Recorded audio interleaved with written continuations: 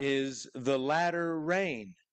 I mean, we're up here in Seattle and we get a lot of rain throughout the year, and now it's starting to get, sunny and warm. It's been sunny and warm. Who's missing the rain? Right? It's almost like, where's that cool rain to cool us off and wet the ground? And you can see grasses starting to, turn brown a little bit because of the. But rain does an amazing thing when it comes down from the sky and it hits the ground and it nourishes and it gives nourishment to the plants and they show because they grow faster, the yard grows, the grass grows, you have to mow it 2 times a week instead of once a month sort of thing. But rain brings nourishment, and it's an amazing aspect in the farming community about rain. There's typically 2 times of rain that they really need in the farming community, and one is called the former rain, which is in the beginning when you toil the ground, you break it up and get it prepared, you plow it, you lay the rows, and you plant the seeds. And typically there's a rain that comes down and really saturates the ground. Now, it's not as though for a 24-hour period it just comes and dumps down, but over a period of weeks, there's rain that comes and keeps the ground moist so that the seed can take root and it can start to germinate and grow. And then there's a time in between after the first little season of rain that it'll rain periodically, but you've got to irrigate, and then sort of towards the end and getting ready for harvest, there's the latter rain. Now, this is just in the farming community. The latter rain that comes and really puts a lot of moisture or rain on the ground, so that the last little bit of growth in the plants that they can really get ready and prepared, and then you harvest. And so it's very important in the communities of the former rain, of the farming communities of the former rain and the latter rain. And the scriptures talk about that. The Bible talks about the former rain and the latter rain. And as we know in the scriptures, in the Bible, there's analogies given, and analogies to where the people could understand and they could relate. And so when the prophets of old or in the New Testament were talking about the former rain and the latter rain, they would understand that they're talking about in farming, it's important to have a bountiful harvest. It's very important. And so when they're talking about the former rain and the latter rain, and then making it a spiritual aspect, we know that on the day of Pentecost, throughout the scriptures, it talked about Jesus coming, the Messiah coming to bring the Spirit so that the Spirit could be given to mankind. And we know that as Jesus came to the earth and he walked as a man and he did miraculous things, incredible things, so that the people were amazed. And they said, no man has talked or spoken or done these things before. This is truly of God. And then when the religious leaders of the day, or the people of the day, crucified him, God raised him the third day. And Jesus said, now go and wait in Jerusalem, for the promise is unto you, and you shall receive the latter. This is the former rain, where you're going to receive the Spirit, and you're going to be given power. You're going to be able to do miraculous things. This is the former rain. And so as we look in the scriptures, we're going to kind of look into the aspect of the former rain and the latter rain spiritually as well. So let's start in turn to Deuteronomy, if you would. And as we're turning to Deuteronomy, I'm just going to Deuteronomy chapter 11. But I'm going to talk a little bit about what's been happening recently in the newspaper. There's been articles written over the last few years in the newspaper about Pentecostals, Pentecostalism, Pentecostal churches, and talking about how Pentecostal churches are on the rise. The experience of Pentecostalism, and that encompasses a lot of things, right? It encompasses in the mind of um, Christians or so-called Christians, right? Religious people or spiritual people.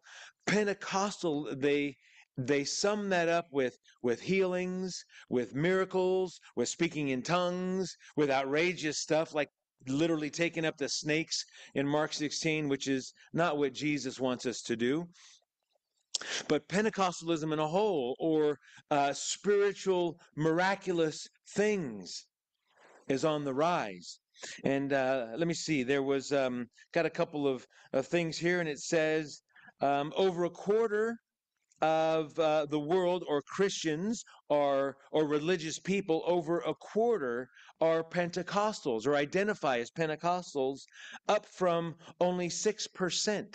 So let me see, there's what, 6 billion people in the world, so a quarter of that, a billion people or so in the world now relate as Pentecostals, rather than in the 1980s, early 1980, it was only 6%, which would be what, 6% of a billion, or 6 billion is, I don't know, a few hundred thousand, or a few million maybe. But a billion, over a billion people now. It's on the rise. The future is Pentecostal, the fastest growing religious movement on earth. One article said, Pentecostalism. Ukraine's Pentecostal churches are growing tremendously. Maybe because of the bombings, who knows, and Russia coming in.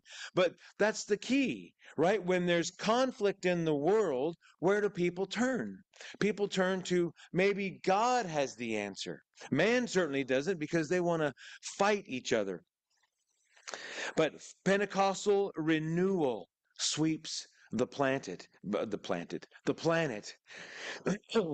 I tell you, I see the effects of working so many hours these days and working hard, because I left this morning, left my phone at home. But hey, I don't need it. I haven't used it. No one's called. Well, I don't know if anybody's called, but I'm still here rejoicing, not having one less thing to worry about, right? My phone going off. Um, but in the early 1900s, there was a great outpouring of the Holy Spirit. So when the day of Pentecost came and the Holy Spirit was given, people received the Holy Spirit, and others were standing around going, "What's going on?" Peter and John got up, or Peter got up with the 120 and said, "Look, this is what Joel talked about, the Spirit being given to mankind." And there was such a great outpouring on that day, 3,000 people received the Holy Spirit. And just right after that, another 5,000 people. And there was a great outpouring as people went out. That's what we can see as the former rain, spiritually, as the former rain. And that's kind of what we're looking at today. But then there was a time in between.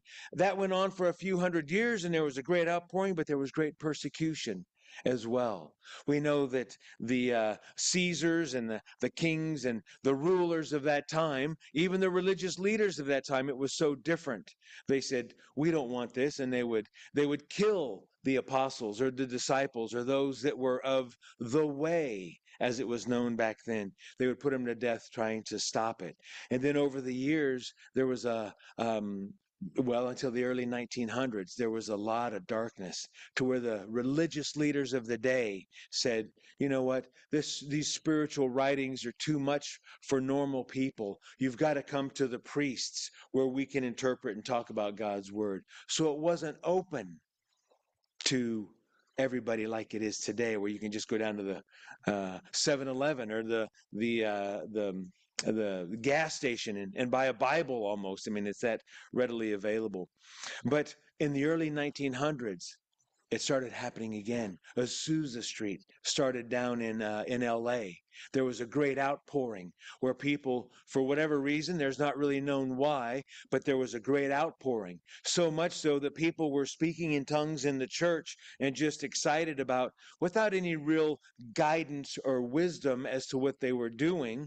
They were praying in tongues because it was so exciting and it was so powerful. They would be praying in tongues in the church, and people walking by on the street were going, "What's that noise? I'm interested." And they would start speaking in tongues, and then they would go into the church. I mean, it was an incredible time of outpouring of the Spirit without any really direction or wisdom. But since then, even in 1960, there was a great upheaval. There was an Episcopalian minister who got up in front of his huge congregation and said, "I've had this experience of speaking in tongues." And they were like, "What? Oh no!" And it was just such a shock. That was radical. They couldn't handle that, and it was an amazing time. But so we're in the latter rain. So let's look in Deuteronomy. Let's start here. Deuteronomy chapter 11. Let's start in verse 13. And this is God talking to Moses and speaking, and he says, "And it shall come to pass, if you shall hearken diligently unto my commandments, which I command you this day, to love the Lord your God, and to serve him with all your heart and with all your soul." So there's a requirement. People must come to the Lord and say, "Yes, I want to follow you. I want a new life. I want a different life. I want to serve you with all my heart and soul. I want to love you. I want what you have to give. If you're willing to follow my ways," he says in verse 14, "that I will give you the rain of your land in his due season, the first rain and the latter rain, that thou mayest gather in thy corn and wine and thine oil." And so this God is saying that if you'll follow me, if you'll come to me, if you'll listen to my words and my directions and my guidance, and if you'll follow those things, I will bless you abundantly, so that you will have abundance with the rain. And the people of the day understood and they knew, as we know where the children of Israel were in Egypt, and then they came out of Egypt being delivered and walked around the desert, they would have understood the importance of the rain, because it was a dry land and it was harsh and it needed that nourishment to grow crops.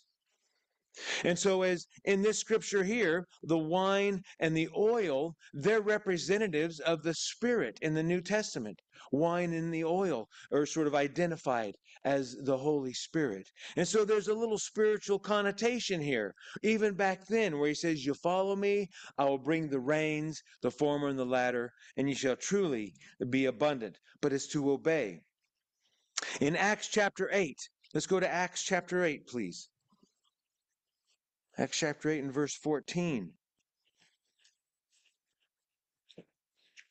Very similar concept after the Holy Spirit had been given in Acts chapter 2, where they received the Holy Spirit, the spoke in tongues. Tongues came on them as like fire, sat upon each of them. That's when Peter got up and said, "Repent, get baptized, and God will give you the Holy Spirit." That's when the 3,000 were added to the church that day. But here in Acts chapter 8, a few chapters on from receiving, verse 14, "Now when the apostles which were at Jerusalem heard that Samaria had received the word of God, they sent unto them Peter and John." So they heard the word of God. Somebody was down preaching. Philip was down preaching to Samaria. I should say up. Jerusalem is down here and Samaria is up there. And so when Philip had gone up and preached the word of God in Samaria, people there were like, "Wow, this is pretty amazing. This is powerful. Yes, we want to follow. We want to obey." And so that's when Peter and John came down in verse 15, who, when they were come down, they prayed for them that they might receive the Holy Ghost. And so once they received the word of God, once they were willing to obey the word of God, these people in Samaria, Peter and John came down and prayed for them so that they could receive the Holy Ghost, because the land was dry. It was spiritually dry at that point. And when the word was given, they soaked up that nourishment, that rain, that former rain, the beginnings. The seed was being planted, the rain was coming down. They were soaking up that nourishment. And we know that they went on to receive the Holy Spirit, because they received the word with gladness and they obeyed. And because they obeyed, God gave them the Holy Spirit. As we read in his word, that's what he does. Hosea. Let's go back to Hosea in chapter 6. Now, Hosea is after the book of Daniel, Ezekiel, Daniel, Hosea. Hosea in chapter 6. And up to this point, the children of Israel, and as we read through the scriptures in the Old Testament, we can see where the children of Israel would say, "Yes, we want to hear God's word," and they would follow the direction of the prophets. And as they followed the direction of the prophets, there was great blessing. And as there was great blessing and abundance, they grew. And as they grew and they were fat and happy in a sense, right? Then they started to get a little lazy and lax and start to look to the right and to the left, and they got off track. Time and time again in the Old Testament, we see that happen. And this is a point where they had gotten off track. The children of Israel had gotten off track. And Hosea the prophet comes back to them and says, look, you've been off track, but wait, there's more. In verse 1, Hosea chapter 6, verse 1, come and let us return unto the Lord, for he hath torn and he will heal us. He has smitten and he will bind us up. So as we read here, it says, he has torn, but he will heal us. It's not that God came in and said, okay, you've been blessed enough. I'm gonna tear it apart. I'm gonna separate you from the blessings. It's because when people are following the ways of the Lord, God blesses abundantly. And when you get off that track and you start looking to your own path, there's no blessings of the Lord out in your own path. And when you're walking your own path for a while, you feel like, wow, I'm a little cold and it's dark out here and it's lonely and I'm not feeling blessed and I need something different. And so Hosea says, come back and I will heal. In verse 2, after 2 days will he revive us.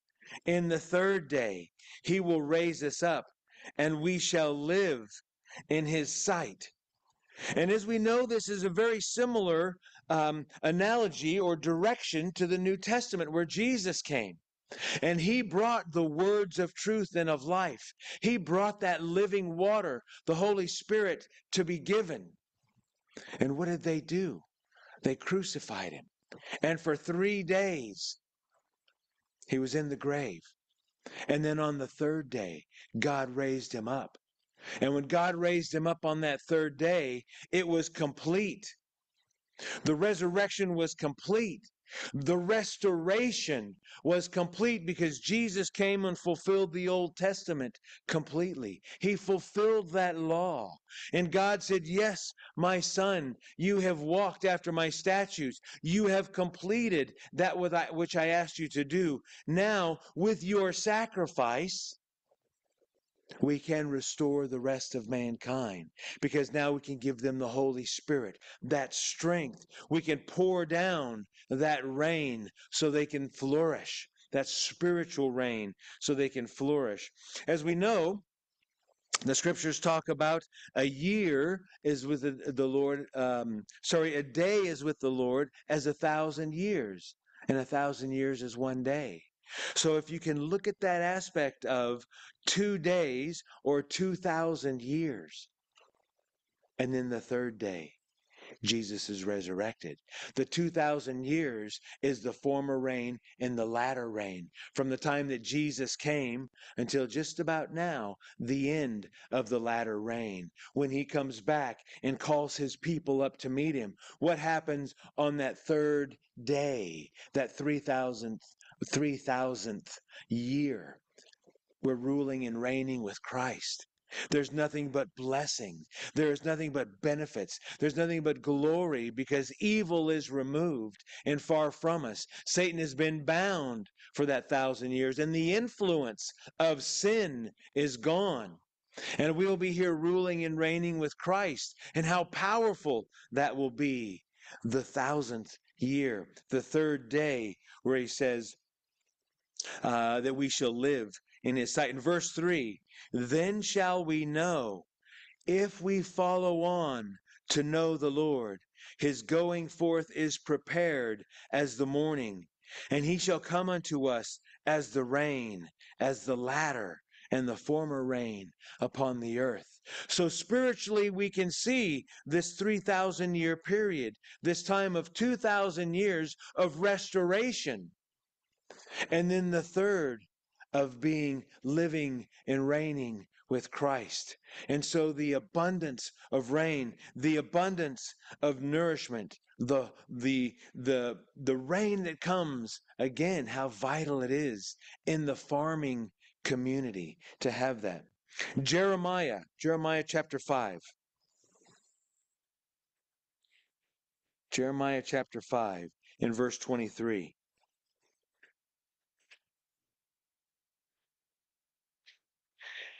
It's amazing to see how the Lord is willing and constantly looking to draw us back to Him. And there's this time now. And some may ask, well, why is it that there was such a long period of, it seemed like no one was receiving the Spirit, or there wasn't much receiving the Spirit between the former rain and the latter rain? And it's because of mankind not wanting to turn and follow God, but they turn and follow their own way. They want to do things in their own strength. They want to do things in their own way. And so they were taking religion and saying, let's keep it within ourselves. And now we'll just give this to the people so that they'll follow our ways. Or we'll persecute those that are seeing miracles and signs, because the enemy of this world is the prince of this world at the moment. Because the key is God is waiting for people to follow Him, to seek Him. And when God sees people willing and wanting to follow Him, He blesses abundantly. Where are we at? Jeremiah chapter 5 in verse 23. But this people has a revolting and a rebellious heart. They are revolted and gone. And when people turn away, and maybe yesterday when you were out preaching the gospel, when you were out handing out pamphlets, when you were out talking to people saying there is a better way, God wants to bring the latter rain on you. He wants to nourish you and give you this Holy Spirit so you can abundantly grow. People say, no thanks, not interested, don't want to hear that. That is just not for me. Good for you. Glad it's working for you, but not for me. They don't understand what they're missing. But this is what Jeremiah is saying. There are people that are revolting and rebellious in their heart. In verse 24, neither say they in their heart, let us now fear the Lord our God, that giveth rain, both the former and the latter, in his season. He reserveth unto us the appointed weeks of the harvest. Your iniquities have turned away these things, and your sins have withholden good things from you. Mankind's direction, what does the scripture say? A man's ways seem right in his own eyes. This is what I'm going to do. Yeah, this is what I want to do. I've even had people, when talking about the things of the Lord, I've had people say, I'll stand up before God. I'll present my case. I'm justified. And I'm thinking, oh man, you've got no chance. Jesus came down and gave his life for you and for me so that we could have this. And you think you're going to stand up and say that your justification is better than Jesus' sacrifice? Your justification? And there are people out there that say yes. In their own ways and in their own minds, they're thinking, I'm okay. I'll stand up. They don't understand that God is a fearful God, but he's a loving God. He says, if you come and you follow and you do it my way, many blessings, much abundance, I'll take care of you. But if you want to do it your own way, you're outside the blessings. And I'm sorry, there's not much good that's going to go on there. Proverbs chapter 16. In Proverbs chapter 16.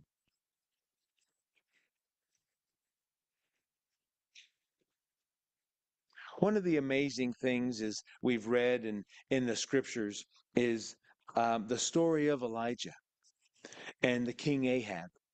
And Elijah came to Ahab and said, look, you've done the wrong thing. You're an evil king. Turn to the Lord. And Ahab said, no, no, buddy. I'm the king. I'm doing it right. You're doing it wrong. And Elijah said, okay. God says no rain for 3.5 years. No rain for 3.5 years. He could have said, the armies of the Assyrians are going to come down and conquer you.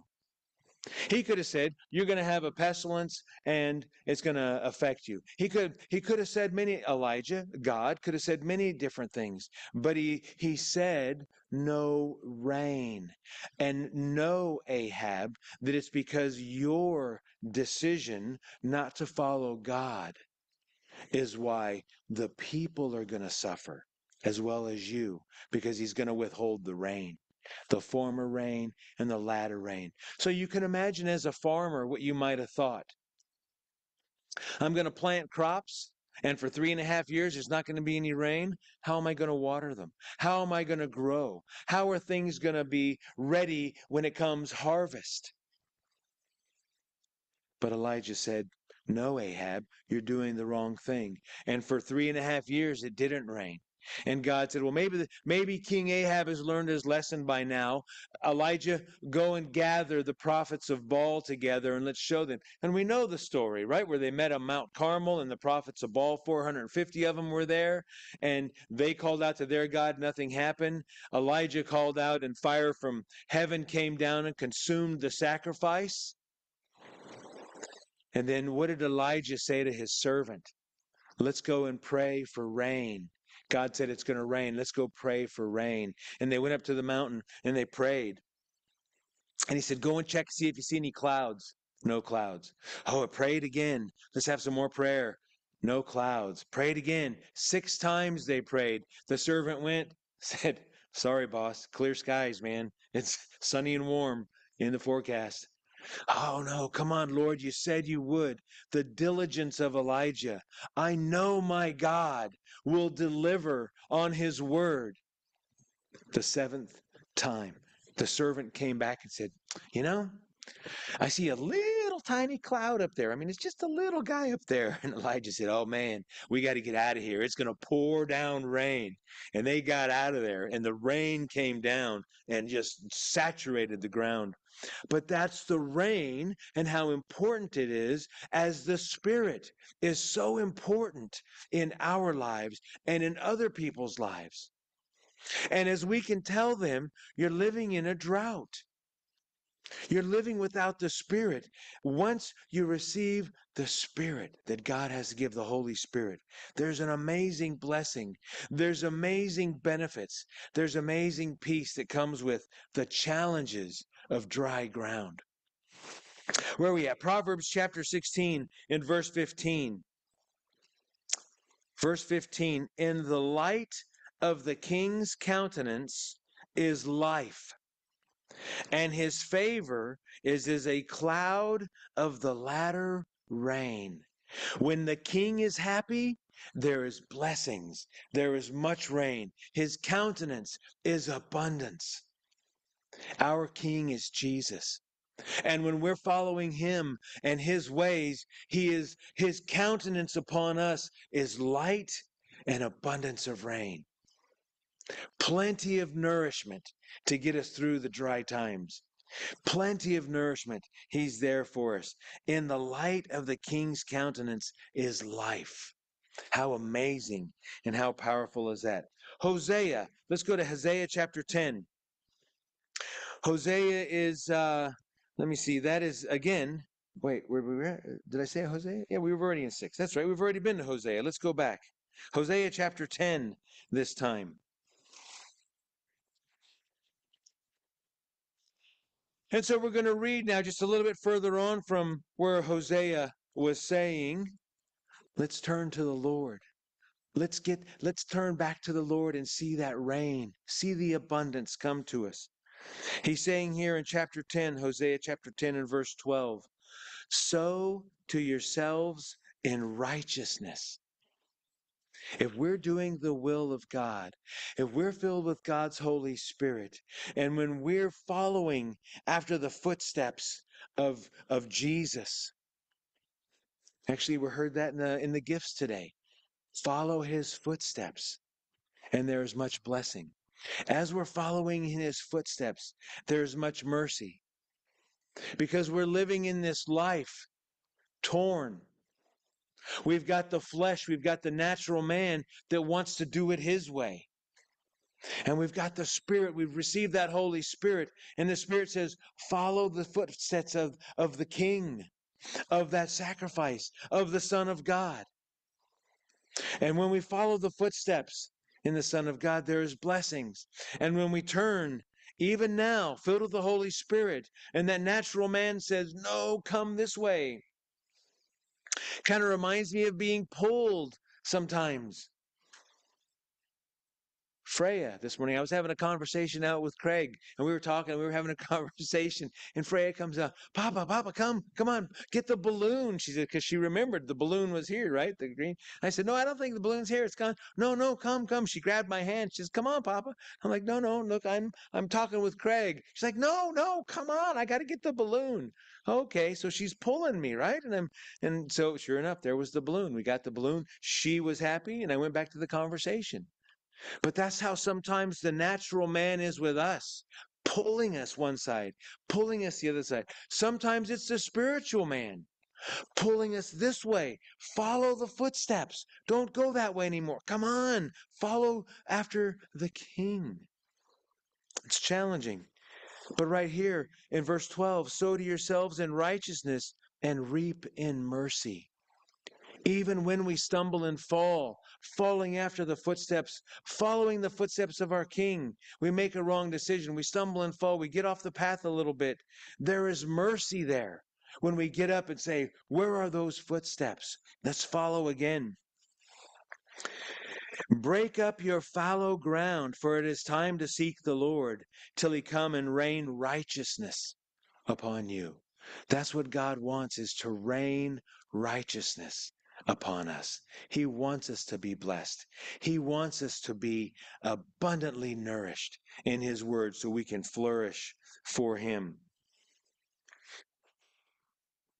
Joel chapter 2. Boy, time's flying. Joel chapter 2. Joel's just the next book on from Hosea. Verse 23. Joel chapter 2, verse 23, this is Joel speaking, one of the prophets of the Old Testament. And he says here, be glad then, you children of Zion, and rejoice in the Lord your God, for he has given you the former rain moderately, and he will cause to come down for you the rain, the former rain and the latter rain, in the first month. Rejoice, be glad. God is wanting to bless you abundantly. And as he's talking about this, what does that mean? He wants us to be ready for the harvest. He wants things to grow and be abundant. And if we go down just a few verses, in verse 26, he says, and you shall eat in plenty, be satisfied, and praise the name of the Lord. Praise the name of the Lord your God, that has dealt wondrously with you, and my people shall never be ashamed. And you shall know that I am in the midst of Israel, and that I am your Lord your God, and none else. And my people shall never be ashamed. And it shall come to pass afterward that I will pour out my spirit upon all flesh. And here Joel goes on and says, I will give you the former rain and the latter rain. I will give you that abundance, and I will pour out my spirit.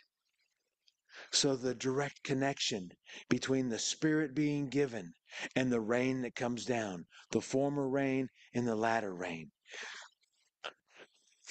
It is just a powerful, powerful thing. James, let's go to the New Testament, a couple more scriptures. James chapter 5. James chapter 5 and verse 7.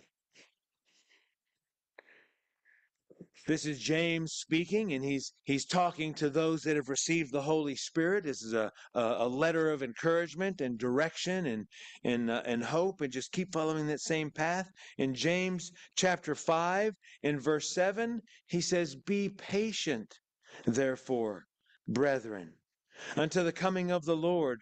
Behold, the husbandman, the farmer, is waiting for the precious fruit of the earth, and has long patience for it until he receive the early and the latter rain.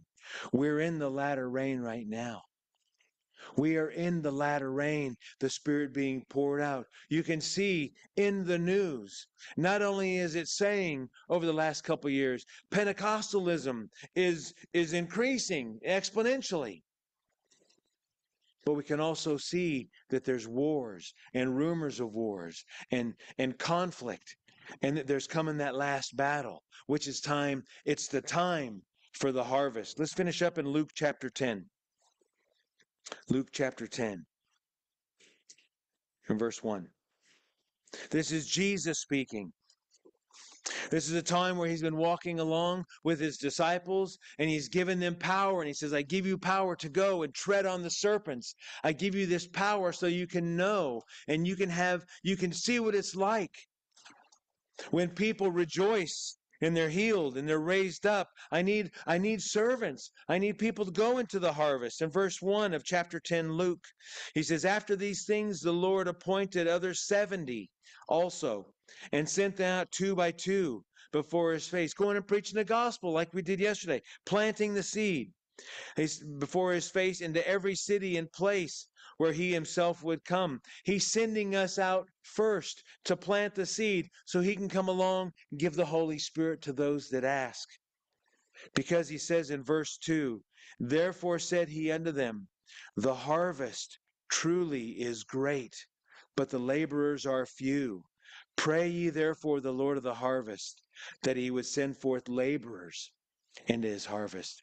And we are those laborers, planting the seed, reaping, seeing the harvest come when it gets here, that the Lord comes back and gathers his own, seeing those being filled with the Holy Spirit, growing up and producing fruit, showing the fruit in their lives so that as we see the fruit in even our own. And so that's what we're looking at. The former rain and the latter rain. And the beginning, the day of Pentecost, there was a great number that received. Now, in the middle, there was not much happening. Now, at the end, the latter rain. I mean, we just look at Papua New Guinea. We look at South America, in Brazil. We look at in Ukraine, even in China, in some of the places where it's forbidden to speak of God in the Bible. People are receiving the Holy Spirit. We may not see an abundant growth here, but we might see an abundant growth. We don't know. It's not our job to know. It's our job to plant the seed, because the rain is life. The rain brings food for the harvest, and the Spirit is life and brings closeness and righteousness with God. All the people said, amen. We'll finish there.